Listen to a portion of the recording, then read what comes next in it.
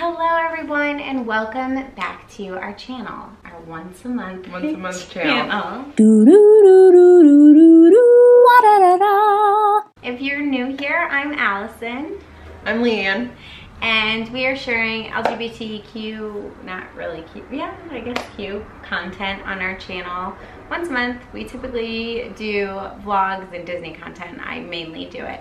But we've had requests for sharing our family stories. So today, we are going to be sharing our infertility story. We'd love for you to stick around. Please feel free to hit that subscribe button and give this video a thumbs up if you enjoy the content. And I don't know, what else should they do? Comment below with what you'd like to see next from us. But anyway, let's hop into our infertility story. Okay, so early on in my infertility story, I had a friend who recommended that I did some journaling. And I'm so happy I did, because in this journal, it has all the numbers and tests and everything that we did every single month for, I don't know, the year and, how long was it? Year and 2 months, I think it took for me to get pregnant. And it had every up and down, and it had other people's stories in it, and I think it's just a really great keepsake. And I initially started writing to Ruthie, who, if you don't watch the channel, is our oldest daughter, and just writing my feelings to her, and it felt so cathartic. So I recommend initially, just off the bat, if you are someone who is struggling with, I don't like calling it infertility. I never did. I say struggling with fertility. Infertility just feels so definitive. Right? Yeah, it feels like very depressing. Yeah, I for someone who's struggling with their fertility, I highly recommend grabbing a journal and writing to your future child. And it really helps you keep focus on the goal, which is, you know, expanding your family. I did it on the computer. Oh, you did? Yeah, I just wrote, like, I mean, I saved everything in the computer. My Gmail drafts folder has like probably 3,000 drafts in it, but like, that's what I would do, because I wasn't gonna like find a journal and try to keep hold of it, but I feel like I'm always at my computer, so when the moment struck, I would just like write what I was feeling. So I think just starting off, like it says fertility pregnancy journal, January 2014, 2015, and then it had Ruthie's due date, and then her birthday and everything. And this actually, so this right here, it says, yeah, it says there are so many beautiful reasons to be happy. So I asked my sister-in-law, I went into her house. My sister does this great thing that I love about her, where she kind of puts these like, really uplifting messages in like nice scrapbooking paper or whatever all over the house. Well, I had seen that she did it when she was trying to get pregnant with her second child. She also had her own fertility story, and she had put these like really nice uplifting messages all around her house, and I was like, I need that. Could you do that for me? And so this is just, I kept just one and I put it in because it felt weird to take it off. It was so important during that year. And so I kept it, and it just said, there are so many beautiful reasons to be happy. And I think it just kept me focused and positive during the entire experience. So it started February 2014 was our first try. And that was an at-home try. Yeah. And it's like, it's funny because I don't even know that they send like donor samples anymore. Like, I don't think they even send them. Like, I don't think they send it. I think everything has to be done through a doctor now. Oh, really? No, I don't even think you can get this. Yeah, back then. So you can choose, like, back then you could choose whether you wanted it sent to the house or to the doctor's office. So you could just like send it to the house. And since it's a frozen donor sample, it comes in dry ice. But in order to like handle dry ice, like it was a big metal like 30-pound dry ice container. For a sample that's this big. Literally this big. Literally that big. It's so you have to tiny. get gloves. Yeah. And we were living at your parents' house at this point, so like we're like rummaging through the garage for like gardening gloves. So we finally, we used like snow gloves. So you open it up and it was like dry ice. It was like and then in order to get the donor sample up to room temperature, you can't like put it in the microwave or anything, so you have to walk around. Kill it. You have to walk around like either holding it in your like hand or put it under your armpit. So for like 30 minutes, I remember just like walking around doing normal stuff, like holding this tiny little vial. I think that was a good, you know, like doing it at home is whatever, but I mean it works for a lot of people in the first try. It does, and I have friends who it has worked got pregnant on the first try. We only did 2 tries at home because truthfully, so this was February was our first try, but in January I got some blood tests done and they had seen that I had low progesterone. Now, I hadn't had any ultrasounds done at that point. Basically, when you have low progesterone, when you ovulate, you want to have over 10 when you get this blood test done for your progesterone. Well, mine was 7.5, so it wasn't like terrible. I was still ovulating, but it just wasn't a very strong surge. So they knew that I needed some help, and of course they were like, it could be an off month, blah blah blah, and I was like, well, could we try at home? And my doctor was like, absolutely, you come back to me when you're ready. So we tried in February and March at home. Obviously neither of them work, so then we moved on to the doctor's office to start with IUI. And the first thing I started with, so they do like an ultrasound and they realized that I had polycystic ovarian syndrome, which means that I have polycystic ovaries, and basically I have tons of little eggs that never formulate into one large egg, essentially, that typically can turn into an embryo. So I just had a bunch of little ones, and so the first month I started with Femara. Femara worked beautifully for me. I can tell you exactly. I had 1 mature follicle that month in April, and we did the Wdwgirl shot just to ensure that I ovulated. Yeah, I remember Wdwgirl. Just to make sure I ovulated, and then we did my IUI. My progesterone was great at 27.5, and then I still got my period. So obviously we were really sad because it was a good month. Like, we had a lot of strong, yeah.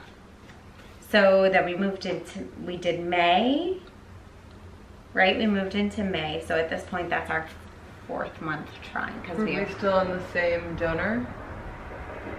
No, we had a different donor. So we tried different donors. We switched between these 2.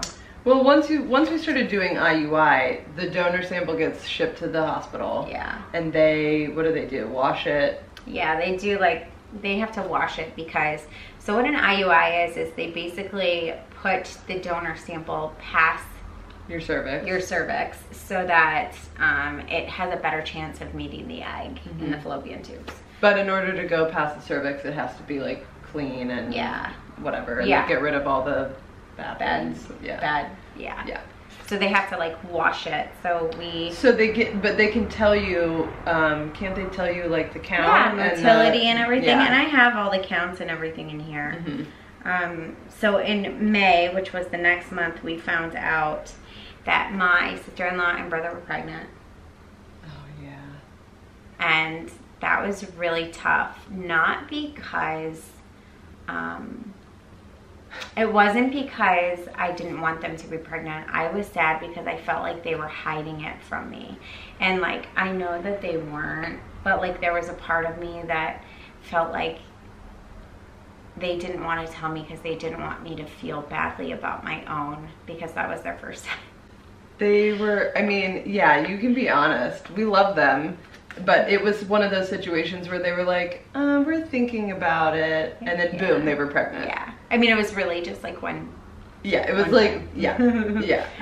Anyway, so on this one, we did another round of Femara, and saw that there was possibly 2 mature follicles. By the time I did my Wdwgirl shot, I did my IUI, my lining was like perfect. This was like an amazing month because like the count was 79 million, which is like, you want above 10 million, and it was like 79 million. We couldn't believe like the numbers and everything. 79 million what? Sperm count. Oh. Yeah. Wow. I know. I know, the count was amazing. My lining was incredible. Everything was like perfect, and I still ended up with my period. Not pregnant. What month was that? May. Month 4 or 5? 4.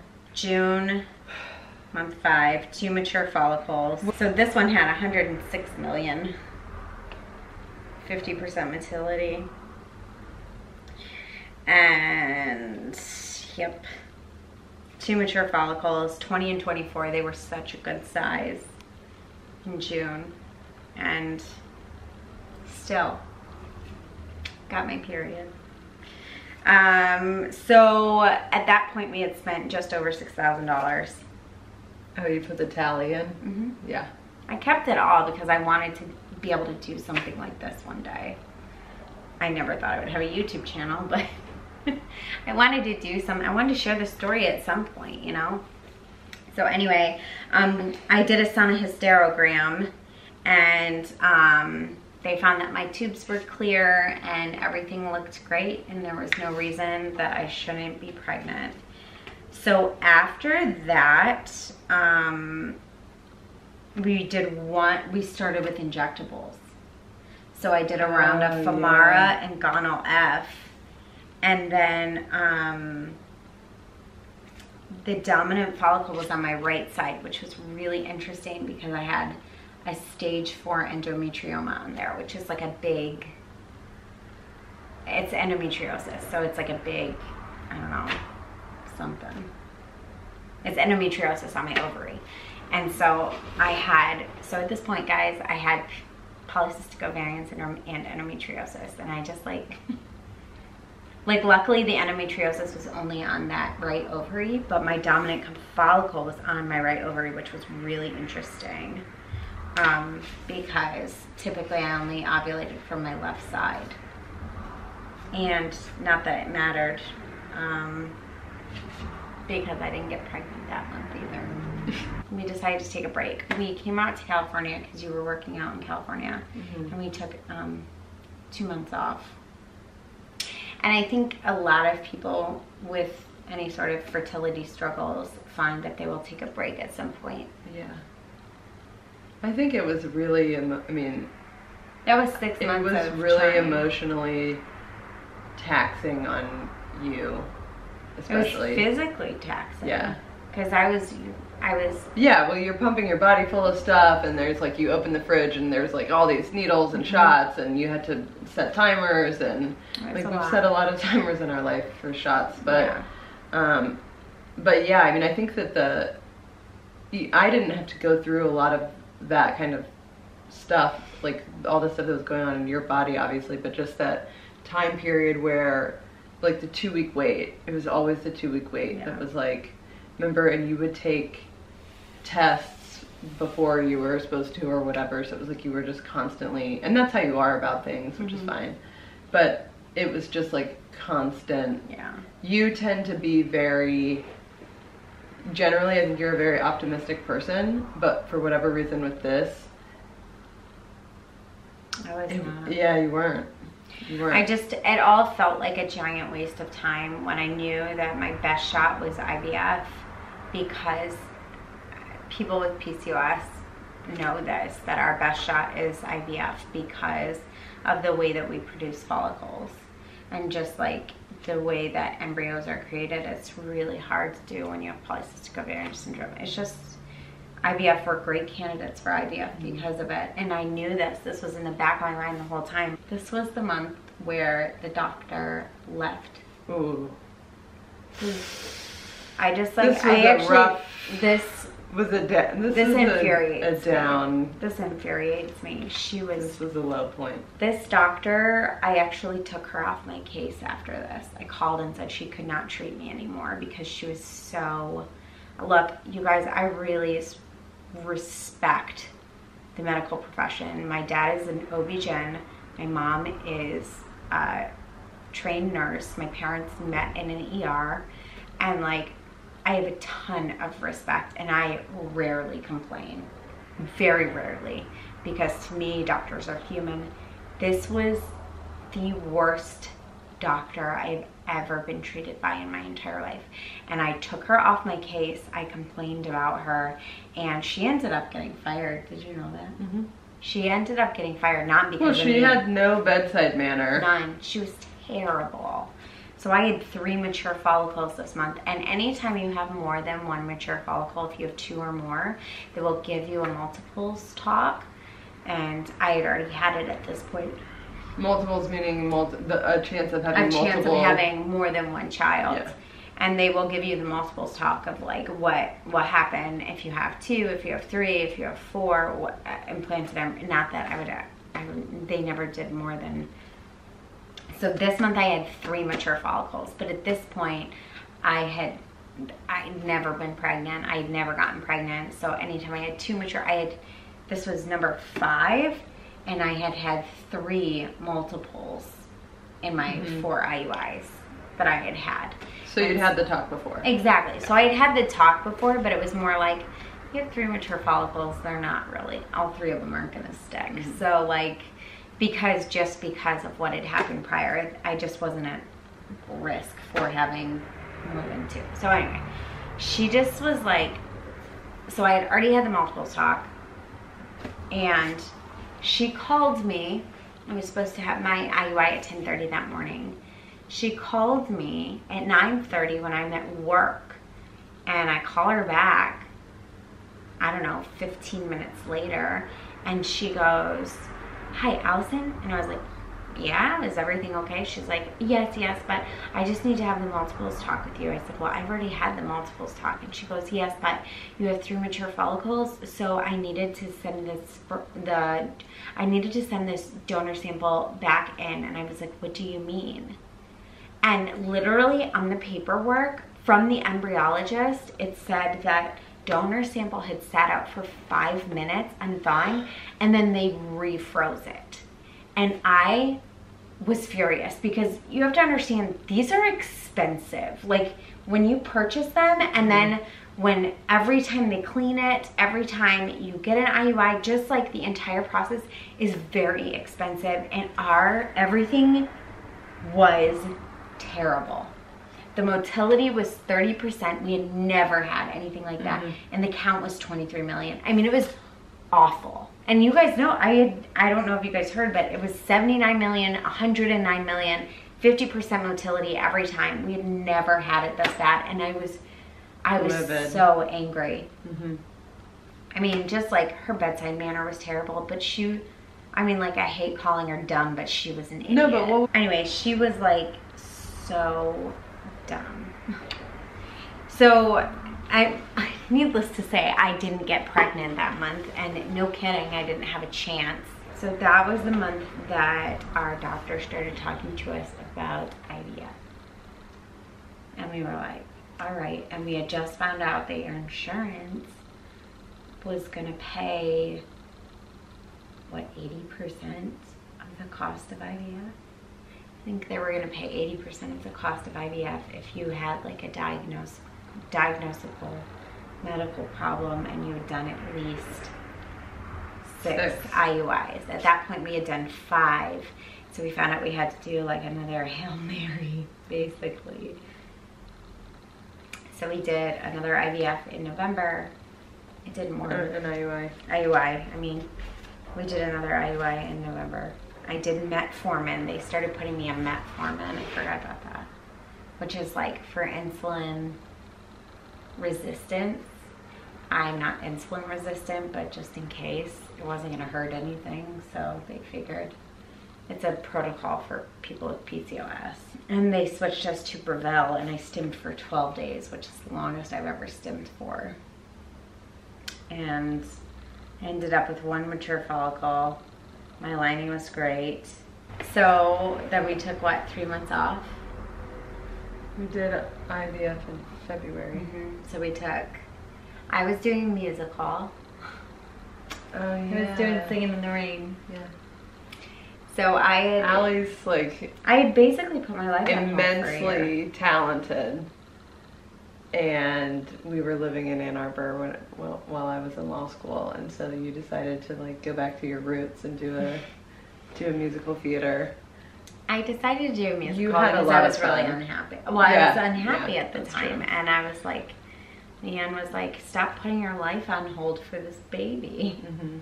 You know, I didn't do anything but try and have a baby. It kind of overtakes your life. I mean, anybody's life, you know, that's understandable. Yeah. But you needed something like fun to get your mind off of it. And I think you had fun. I had a great time. Yeah. I met one of my best friends, Caroline.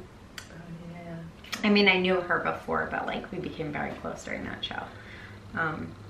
Yeah, so we did IVF in February. So we did IVF in February Yeah. because I got that lead, and I played Kathy Selden in Singing in the Rain. All right, so anyway, we started in February. I went in for my initial look at my ovaries on February 2nd. Everything looked great, lots of little follicles, and my lining was under 4. My estradiol was 38, and they want to see it under 60, I believe.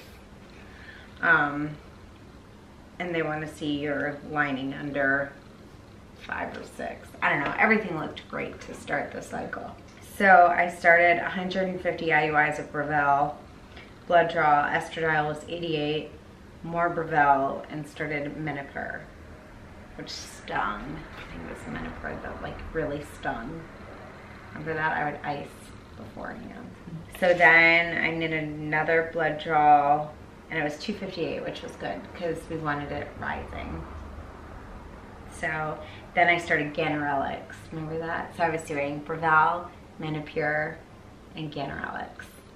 I feel like now that you mention it, our life over the past like 5 years has just been like a constant stream of like injections. So then I did another blood draw on ultrasound. My estradiol was 653. I was really worried about overstimming.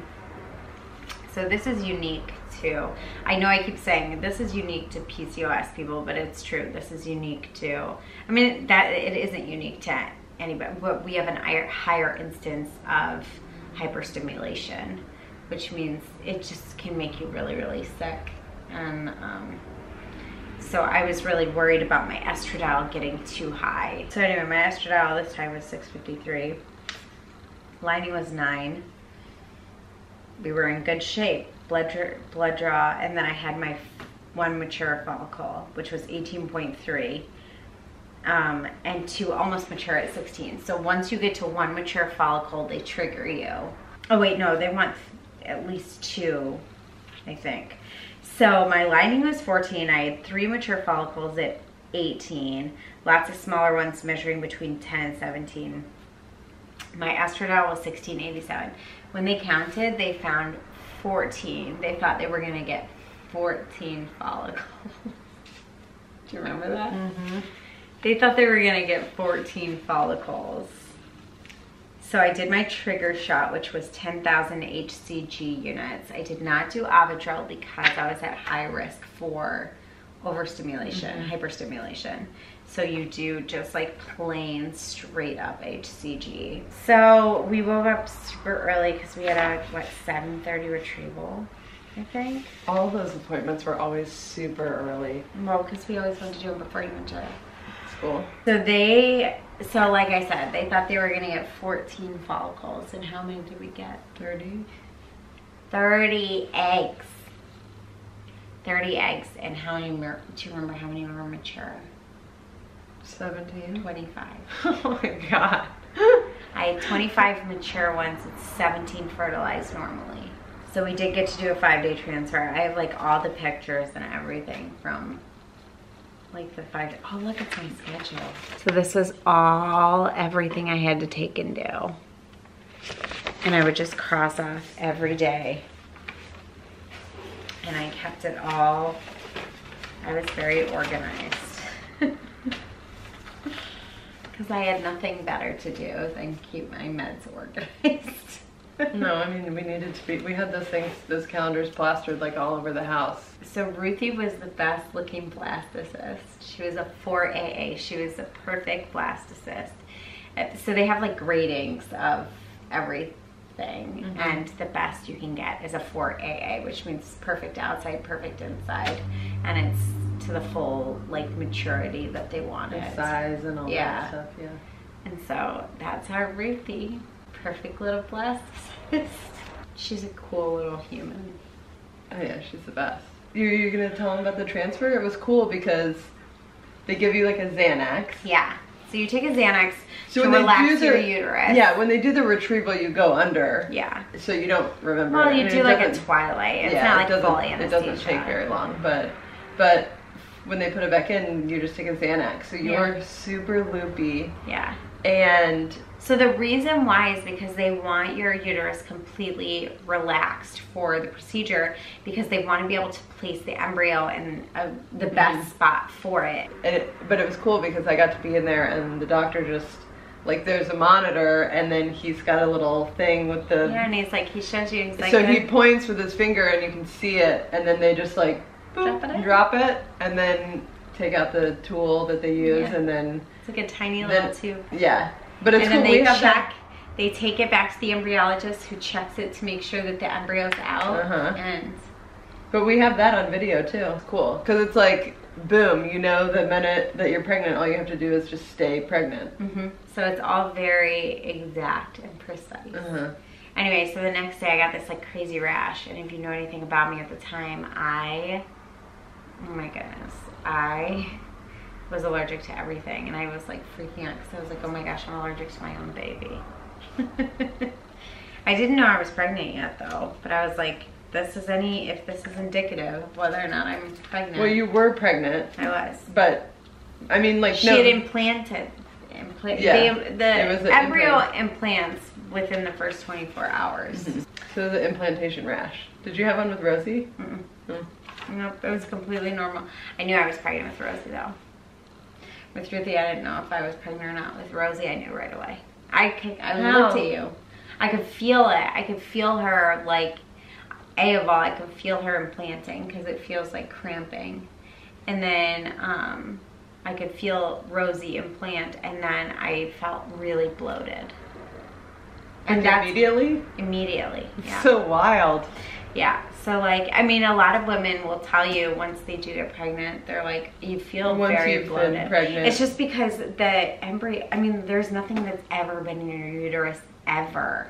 So like, once something's in your uterus and it's growing at, 10,000 times, it's multiplying at 10,000 times or whatever it is, it's growing at this very rapid pace. I've heard people say that before though, that once you've been pregnant, that when you do get pregnant again, you just like know. Yeah. Like that instant. Here's my first pregnancy test. It was at 10 days. So when I took it, I looked at it and I thought it was negative and I threw it away. Because I was like, whatever. I can't believe I'm not pregnant. Like, it was 10 days. 10 DPO. So it was, when did we did the transfer on a Tuesday, and I knew by Friday that I was pregnant with. Anyway, so I took it at like 6 a.m. because everybody wakes up. You can look at any video on the internet and they wake up at like 6 a.m. and they're like, I'm not pregnant. Well, I looked at it and I was like, I'm not pregnant, and I threw it in the trash. But here's the thing. You always then pick it back up out of the trash and you look at it again. And I looked at it again and I was like, oh my God, there's a line. And I had never, okay, you guys, never in the year and 2 months or whatever we had been trying to get pregnant, had I ever seen a line, ever. So I knew that I was pregnant. Even though it was past the time allotted or whatever, there never, lines just don't show up. And it wasn't an evaporation line. I still have the test, it's right here. I don't even know if you can see it on camera. It's the second one. Oh yeah, you can see it. Yeah, I don't know if you guys can. If you can see the second one, the pregnancy line is like right there. I think you guys can see it. I don't know. Anyway, that's like this is the control on this side, and then that's the line getting darker. But yeah, so it was 2 at home, 6 IUIs. 6 IUIs, and at that point, since I had really amazing health insurance, it covered IVF. Since we, for heterosexual couples, what is it? How long do you have to try before the year? They have to do 6 IUIs too. Oh, okay. So 6 IUIs no matter who you are. But then, yeah, and then IVF. And how many donors was it that we went through? I think we tried with 4 different donors until we ended up with this donor. What do you remember most about that before moving to IVF? What do you remember most about that year? It was emotionally and physically exhausting. It was one of the hardest years. 2014 was one of the hardest years of my life. Yeah. It was just like, you just feel really devastated a lot. And that's a hard feeling to have constantly. You know, like feeling devastation, right? You feel devastation throughout your life, but to feel that for a full year. And I think the uncertainty of whether or not I was gonna get pregnant, I think was the scariest of all. Yeah. Because I couldn't get pregnant at that point. I just remember it was like, you know, obviously I wasn't the one going through it, but I remember feeling like as a partner, there's like nothing you could do. Yeah. You know? And like sometimes it was just really difficult to kind of gauge like whether you were, and for the most part you're like a very rational person, and it was just one of those things where it's like you never know if you're going to be in a uplifting mood about it or you're going to be devastated about it. And it's like, it's one of those things where I didn't know if we were ever going to get pregnant. Yeah. You didn't know if we were ever going to get pregnant, so it's not like you can say, you know, everything's going to work out in the end. It was really tough. I wouldn't wish it on anybody because it's just so, you just feel inadequate. And you're not. That's the thing, is like, these are things that are beyond your control. You're not inadequate. You're not a failure. You're none of those things. And I don't know. Infertility is incredibly isolating. Struggling with fertility is incredibly isolating. I mean, I look at people in our community, our Disney community, and like, I know that a lot of you guys are suffering from fertility issues. And like, I mean, look at the trackers. I know you don't know who they are, but Jen and Tim Tracker are two of like the biggest Disney YouTubers. You told me about them. And I literally sobbed. I'll link that video, but I literally sobbed through their pregnancy video because I know that they've been dealing with infertility since they've been married. And like 7 years later, they find out they're having this like little miracle baby. It's really amazing. Anyway, I hope you guys enjoyed this. If you did, please give this video a thumbs up, consider subscribing, and we will see you in the next one. Bye.